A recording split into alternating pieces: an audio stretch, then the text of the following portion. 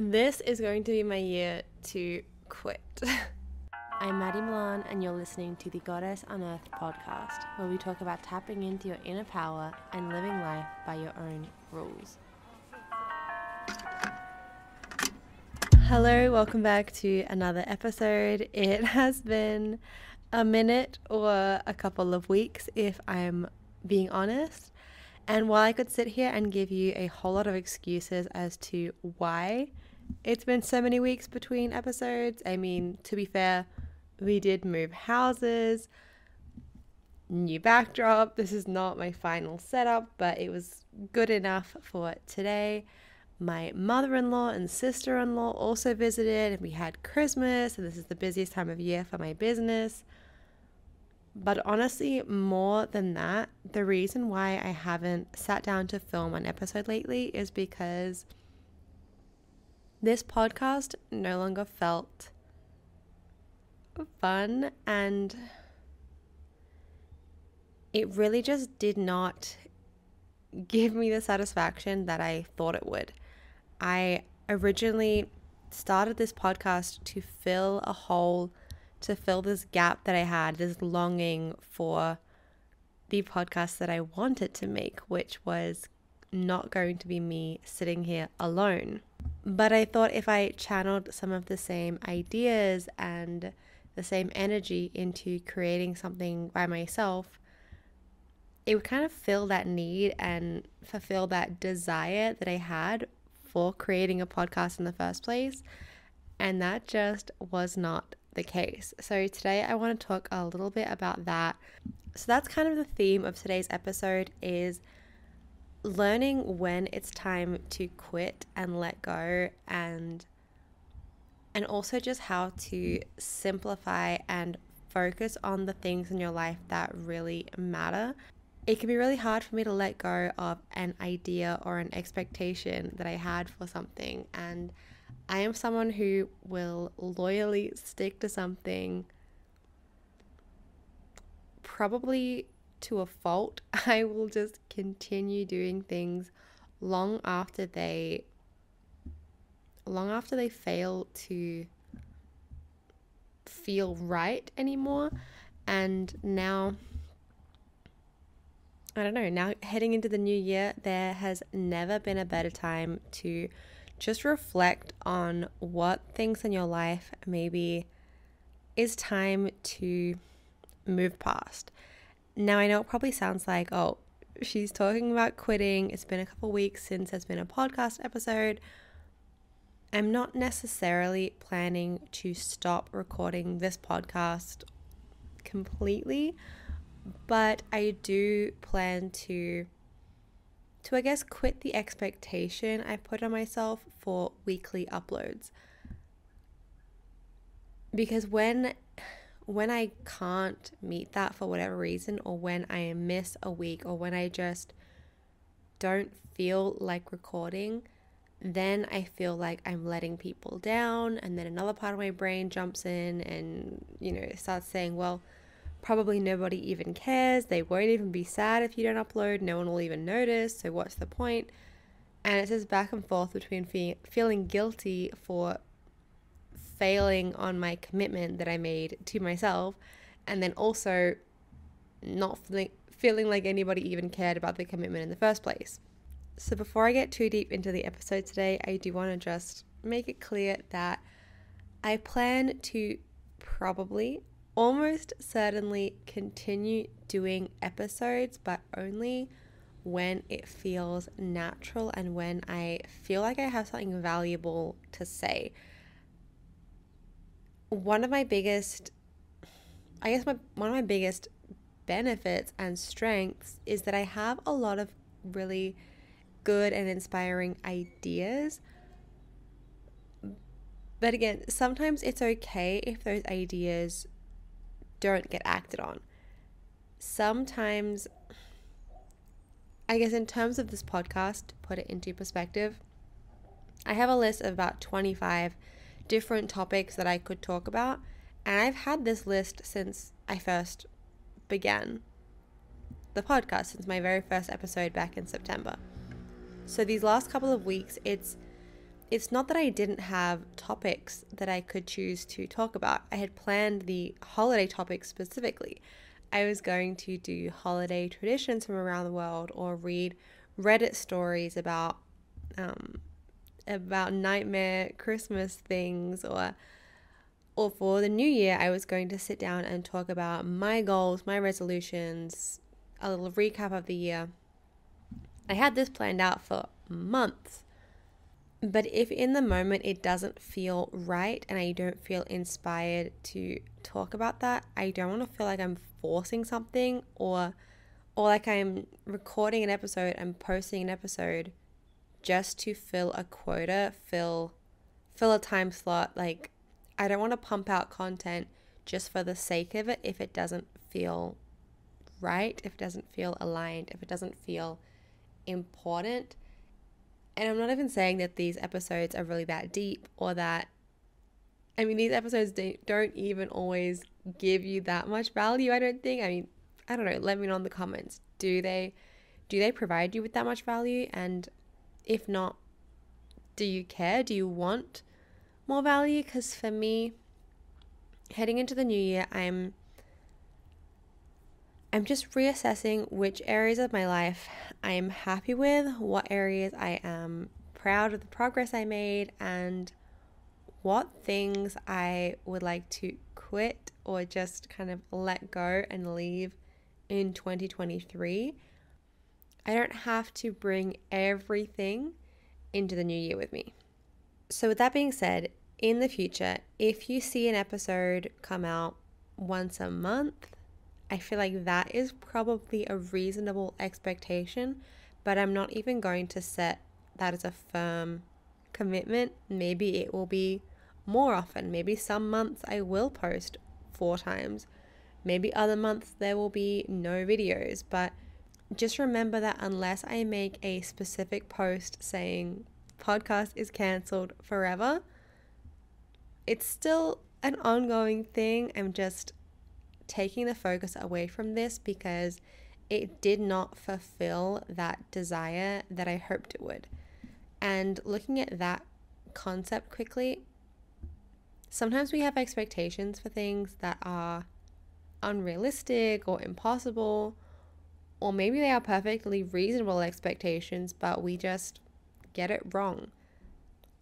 I, for the longest time, thought I would love doing a podcast, and I do enjoy the process. I like sitting down, I like talking. I've always liked talking to a camera and just like sharing my thoughts. But sometimes I overthink it, and this whole solo podcast concept and the Goddess Unearthed, where I help you to unlock the goddess within and like be your higher self and level up your energy, that was not really what I wanted originally.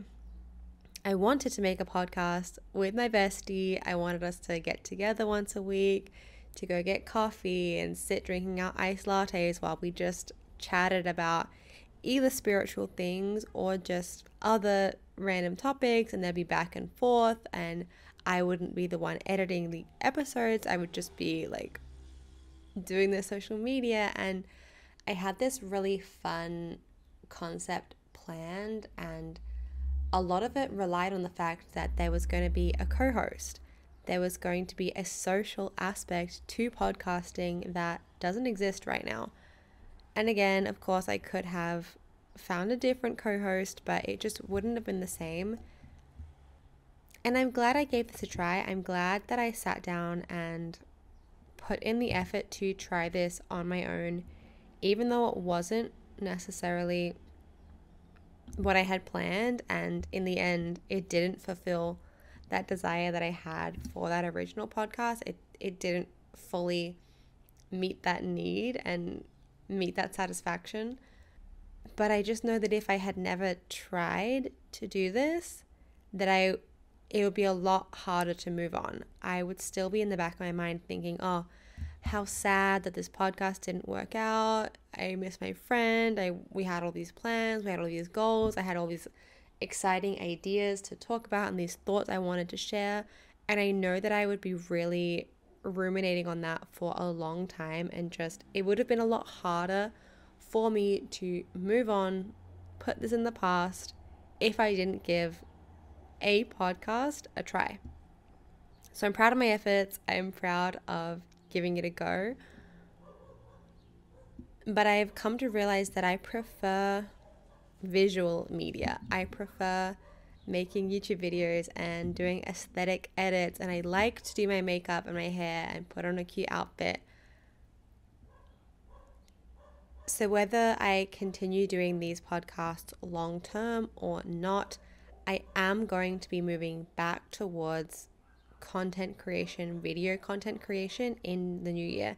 That is one of my biggest goals. I'm really excited and looking at it with a fresh perspective, a fresh, mindset. And I'm excited to make YouTube videos again. I don't know how often I'm going to post on this channel on Maddie Luca or Maddie Luca Malan. But here I want to maybe post sewing tutorials, potentially monthly, maybe every 2 months. I don't know how much I can commit to that because I am going to be focusing on my other YouTube account, which originally started as a vlog channel, but has now kind of turned into a traveling expat diaries kind of a vibe. Maddie and I will link it down below if you want to go check it out, whether you're listening to this on Spotify or if you are a YouTube listener. I will have it in the description box or the show notes, whichever applies. I'm going to be posting there.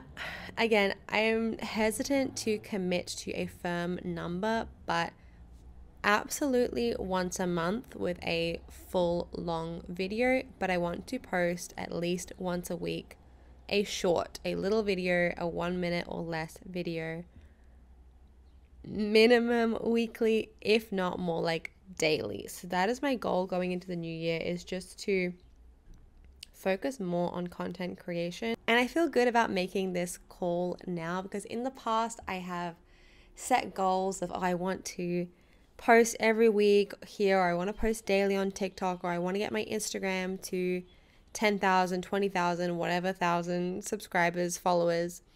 I've made so many goals like that in the past, but now that I have tried different things, I've tried having a brand social media, I've tried owning a small business, I've tried teaching English classes, I've tried different areas of making money and of working and of living, and I've realized what I want and what I enjoy most, and what I really want is to move back towards my original goal from 5 years ago, which is influencing content creation, fashion content, lifestyle content. That is the goal, and I am going to be going into a bit of a rebrand over the next couple of days. I'm recording this on the 28th of November. It's a Thursday. I don't have any English classes today, thank God. I also have no sewing projects to do. I did get a request for a custom order for New Year's, but she only asked me on Christmas Day, so that would have been only a week to create it, plus the fact that it's the holiday time, so a lot of the stores aren't open, and I don't want to spend the last couple of days of the year stressing and working. I want to spend this time planning and imagining and being inspired for what is to come.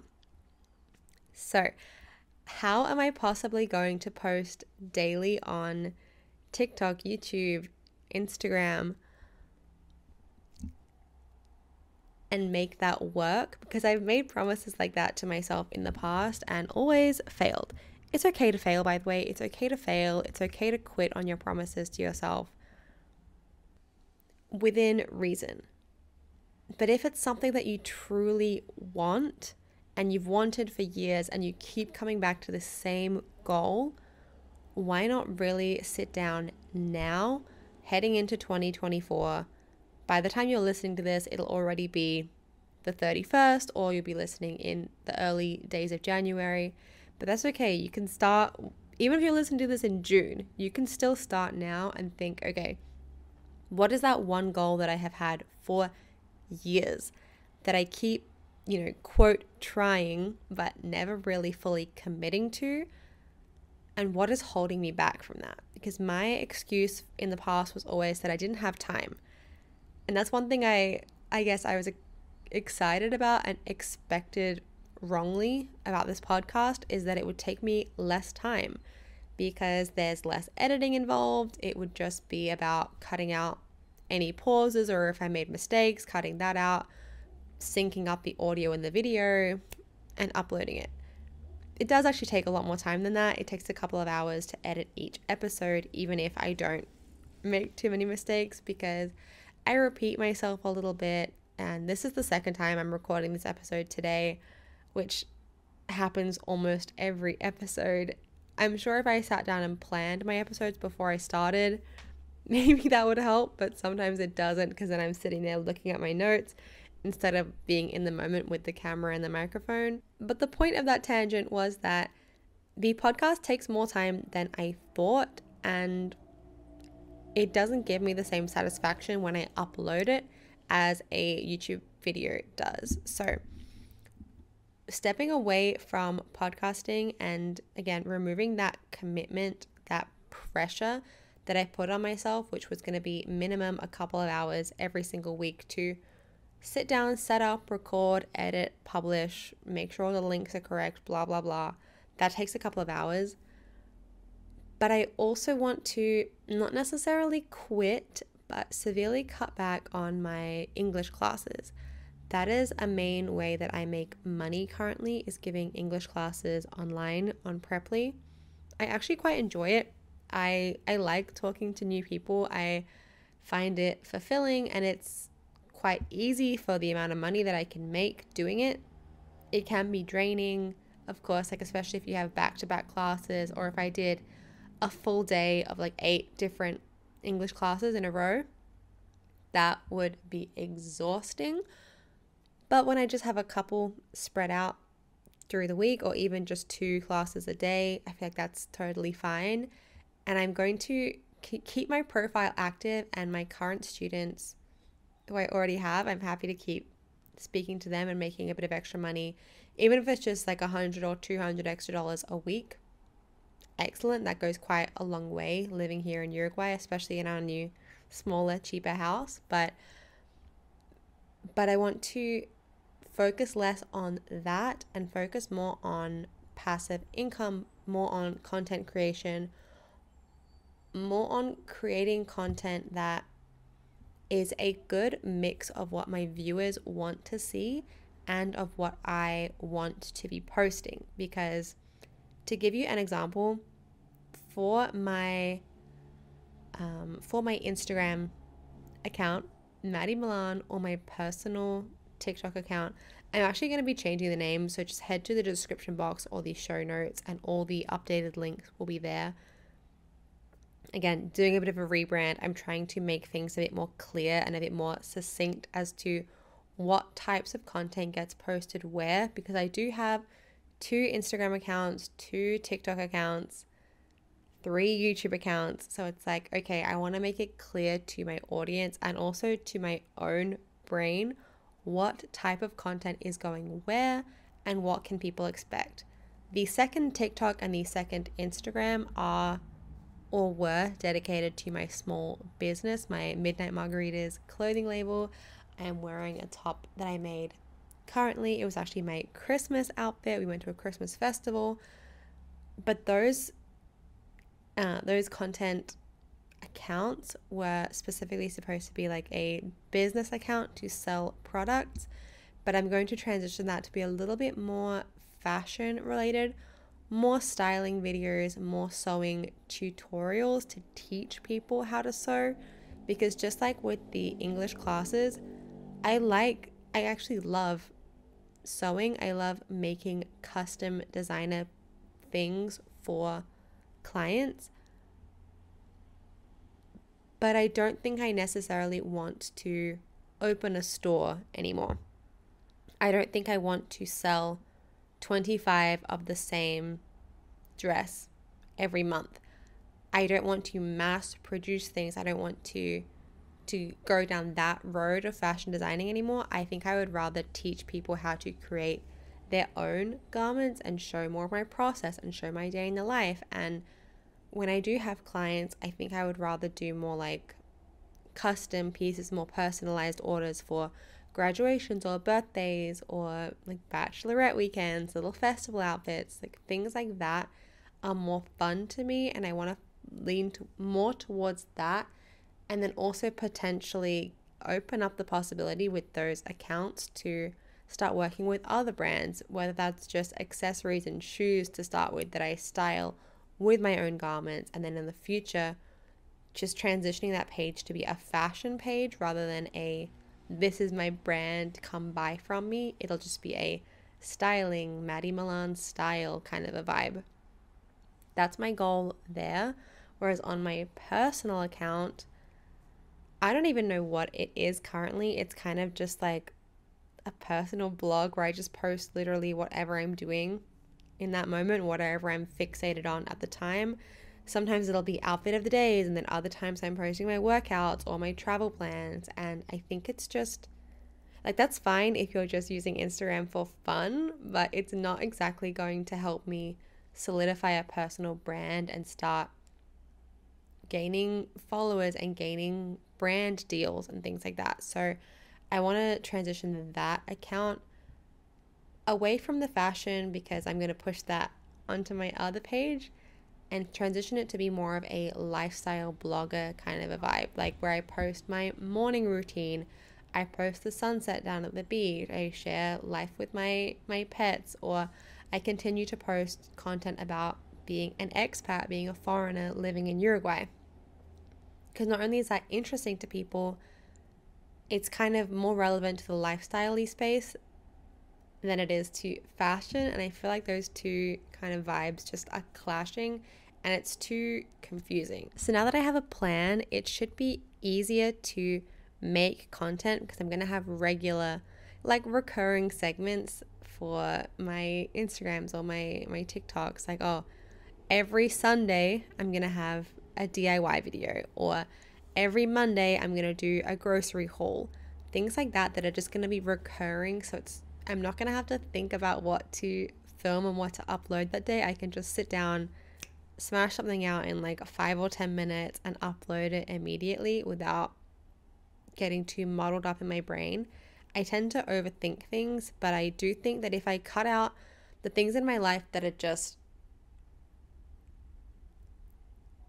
that I'm not passionate about, that aren't bringing me joy anymore, like taking on new English students, or stressing about my small business, or goals of wanting to share nutrition facts again and use my degree. Like if I can get rid of those ideas, or another example could be like thoughts of wanting to read books because reading is great for you, which I know is a fact, but I'm not going to sit here and beat myself up or be upset about the fact that I don't have time to read, or that I'm not making it a priority,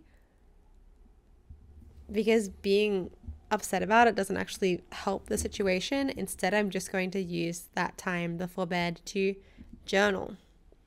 Maybe I will post about the fact that I'm journaling, maybe I won't, but just being able to take a step back from my own life and look at every single area, whether that's friendships, relationships. Okay, what about this is working and what is not? Do I want to keep working on this friendship, or do I want to take a step back from it? Those are all valid feelings, and as someone who, again, has overcommitted, like I took ballet lessons for 16 years of my life, when I probably could have given up after 10, but I just felt like that was who I was. That was my personality. I was a dancer. Why would I quit when I've invested so much time in this? I think that's like one of those fallacies, like the time sunk fallacy of like, okay, if I've spent X amount of years of my life identifying as being a ballet dancer, what happens? Who am I if I quit that? it would be easier to just continue doing that forever, even though it no longer brings me joy, than it would be to quit. And I don't want to live my life like that anymore. So there are other areas of my life that I am going to take a step back from so that I can focus on this goal. I also want to travel more and get back into more fitnessy stuff. But again, I feel like all of that aligns with who I truly am and is also going to be easy to incorporate into my personal brand. And again, it's not all about like how it looks from the outside, but because one of my biggest goals is to grow my social media and my influence here, and to make this a legitimate business instead of just like a fun little hobby I do.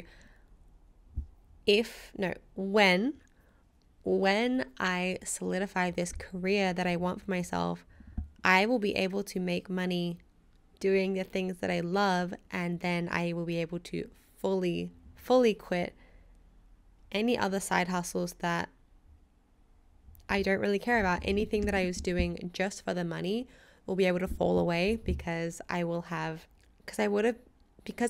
put the time and effort into the areas of my life that I want to sustain long term. Now, I'm hoping this has made a bit of sense, but I guess for anyone who's not into content creation or doesn't have anything work or hobby related, another example of an area of your life that it might be time to leave behind, to leave in 2023 and not bring into 2024 with you, could be if you were a big partier, whether it's smoking or drinking or any other kind of substances, which again, I'm not opposed to. But if that's a part of your life or a part of your current life or a part of your past that no longer feels right and no longer aligns with the kind of future you want, maybe that is something that it's time to quit.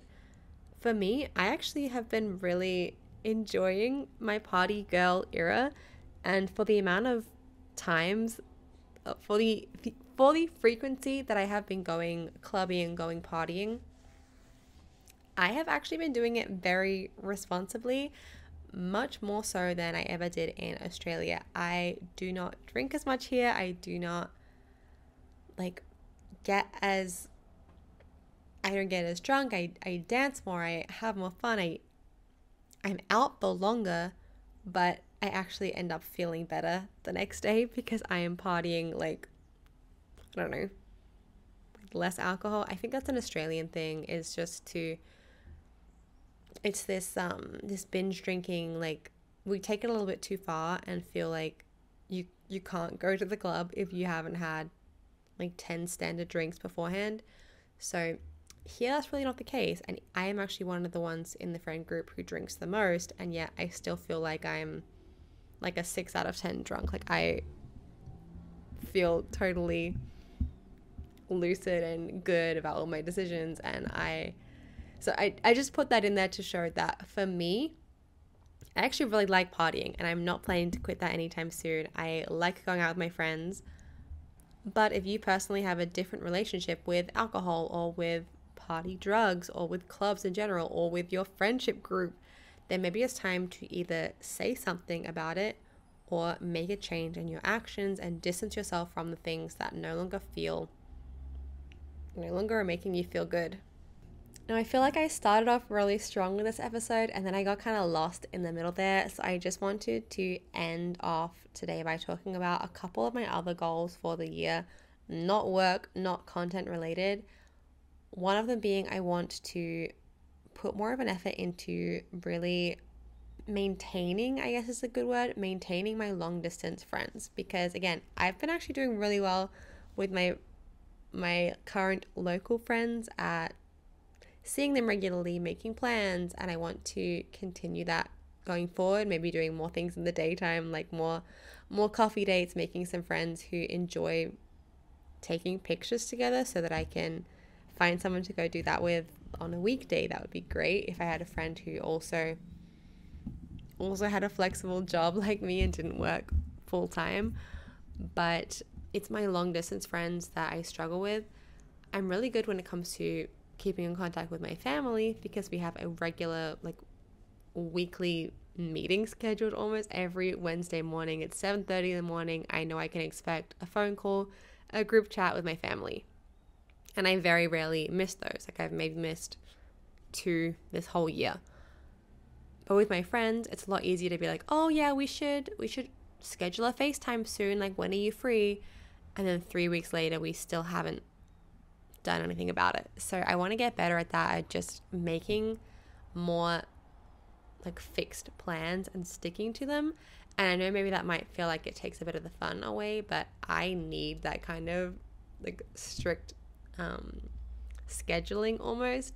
It was the same when I was learning Spanish, and that is another goal of mine, is to take my Spanish to the next level. I'm finally feeling good about my Spanish, but I want to feel even better and actually feel like I can be smart in Spanish, not just be like understood. I want to feel more fluent.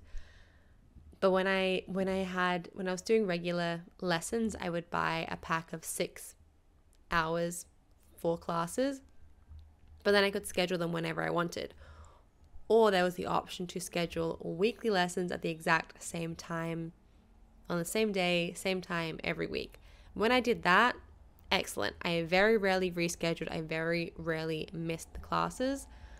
But if I just told myself, oh yeah, like I'll book these when I have the time, then 3 weeks will go by and I won't have booked a single class. So I really rely on that kind of strict structure, potentially because the rest of my life is so not chaotic, but kind of a bit more free and flowing, and I have less structure in my everyday.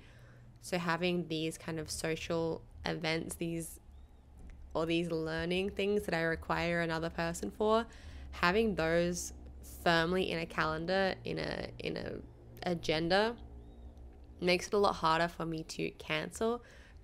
Also because I feel the pressure then to keep it up. Like, if I commit to going to a class, or I commit to being somewhere at a certain time, I'm very unlikely to bail on it.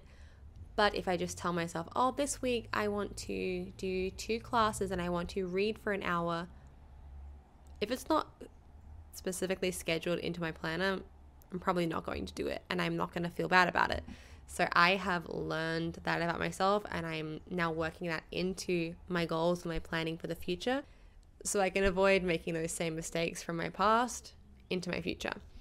Another goal is traveling more, both locally and internationally. So this one actually affects a lot of things, because Alejandro's been looking at new jobs, but we're really looking for something that's either flexible or can be done from home.